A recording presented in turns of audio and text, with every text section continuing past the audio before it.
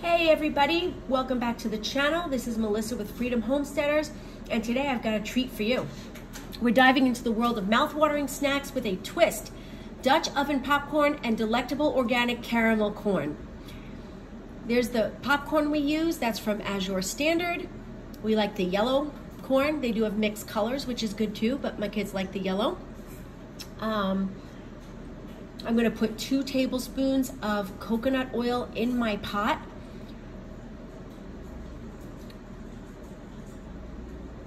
We use the Azure coconut oil. Really great savings with that. I was using Spectrum. Now we just buy a case of that each month and it brings us through, saving a lot of money on that.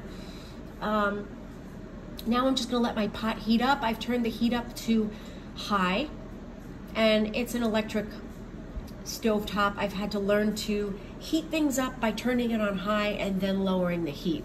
Otherwise it takes forever to heat up, and I don't have that kind of patience. So right now I'm gonna check and see if it's heated. If you've never tried making popcorn in a Dutch oven before, you're in for a real treat.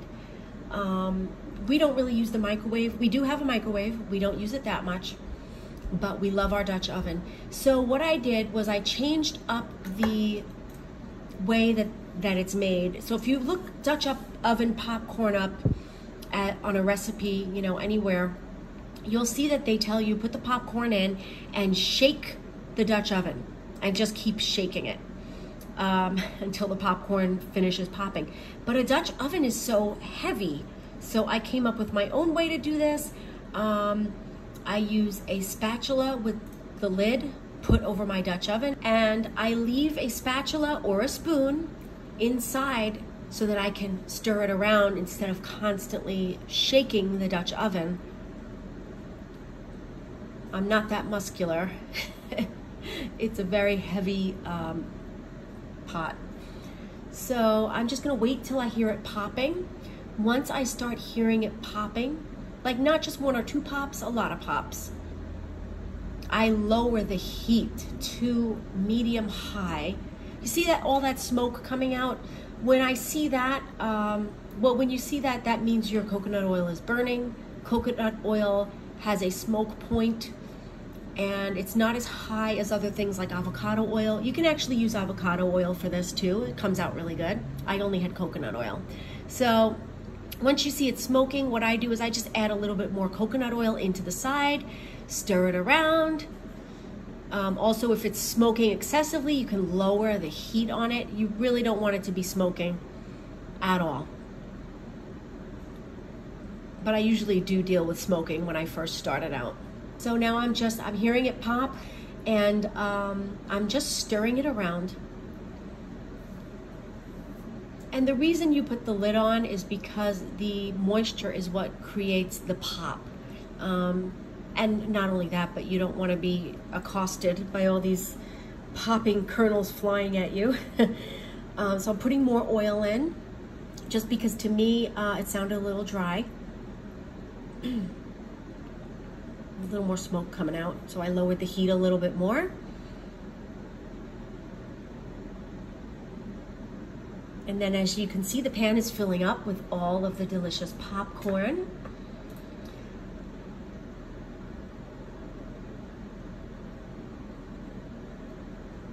And now, so once the popping slows down, you're going to shut the heat off completely and let it finish popping.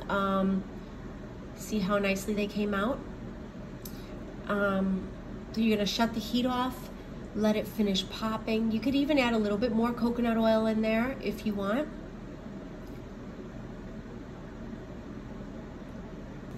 So you just want to keep stirring it every few seconds, maybe every 30 seconds. Sometimes I leave the lid on a little bit to get it to cook a little bit faster. And then I'll stir it again. It should be about 3 to 5 minutes for the popcorn to finish popping.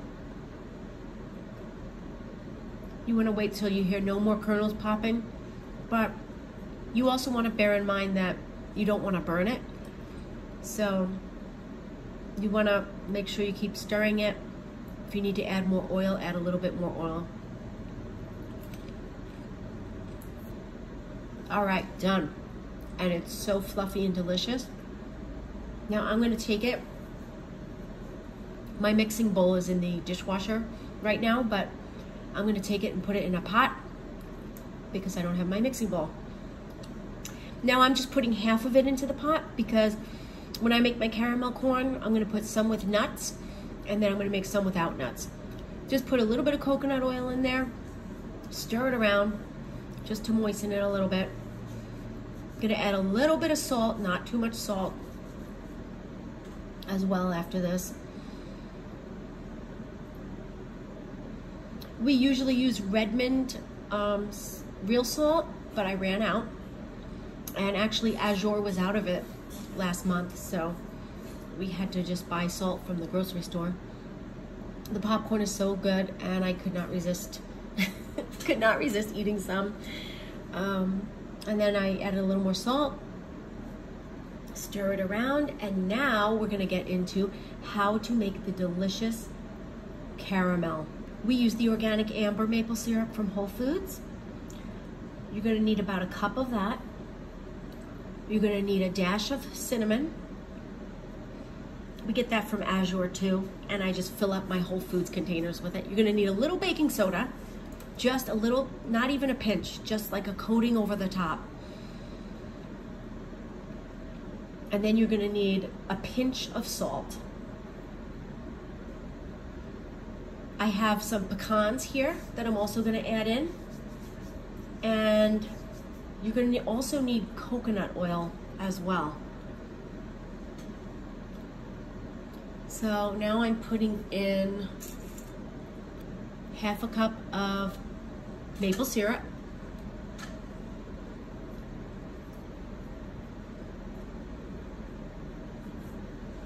Now I cut this recipe in half because I'm going to do nuts in one batch and no nuts in the other batch. But you just put the stove on. If you have a candy thermometer, you want the maple syrup mixture and the oil mixture to get to 240. But I just wait until it's bubbling and I'm pretty sure it's done. Now I put 4 tablespoons of coconut oil in.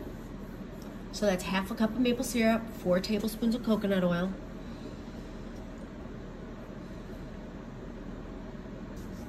All right, I actually put it on medium-high heat, and you can stir it a little bit. Try to mix the oil in with the maple syrup.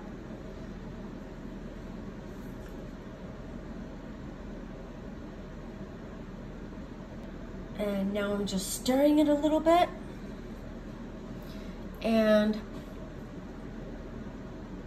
you can pretty much tell when it's reached the heat the temperature that it's supposed to get to, because it's bubbling, and it gets thicker as well. And that's when I take it off, and I'll show you what that looks like.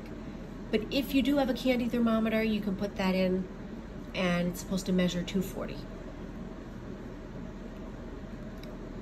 Okay, so now you can see how it's starting to bubble. And see that kind of foamy coating on the top. That's how I can tell when it's reached 240. Also, you'll get like a very distinct caramel smell from it.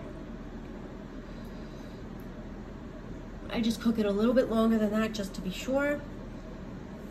And I turn off the heat since it's gotten to what it's supposed to get to. And now I'm going to add that pinch of salt. I'm gonna add a tiny bit of baking soda. Some recipes tell you 1/4 of a teaspoon of baking soda. For me, that was a little bit too much. We got a really nice coating and a really nice thickness with just like a little bit of baking soda sprinkled on the top and mixed in. I did add a little bit of cinnamon, as you saw. This is the baking soda. See how I just added a tiny bit? And look, it's already starting to get thick from the baking soda, and Look at how great that looks. That's beautiful. Now I'm gonna come back and make another one of these for the other half of the popcorn without any nuts. But for right now, I'm gonna add a little bit of nuts. You could add more if you want. Depends how many of you like nuts and how many don't. You don't even have to add the nuts. So just to make clear one more time, this is only for half of the popcorn that we cooked. If you wanted to coat all of the popcorn, just double it up. And it'll be good.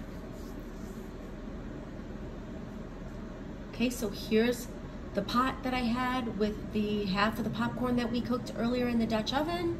And I'm just putting it in slowly, and then I'm kind of stirring it as I put it in.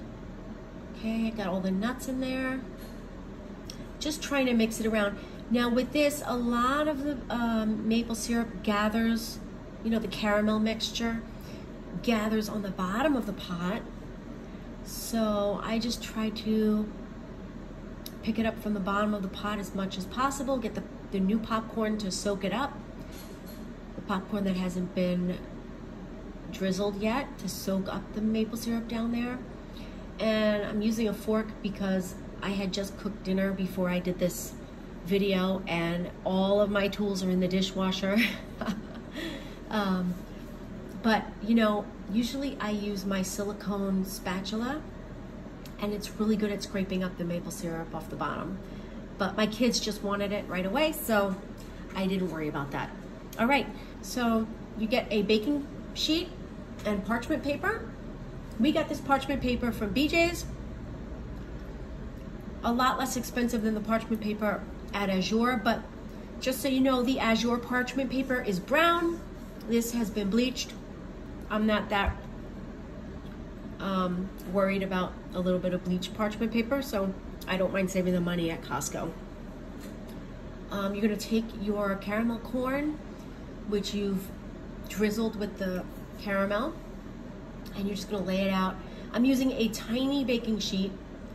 If you use a bigger baking sheet, you get a lot more, it'll be a lot crispier. But my big baking sheet is also in the dishwasher. So what I did was I just went halfway through the cook time and I just stirred it around a little bit.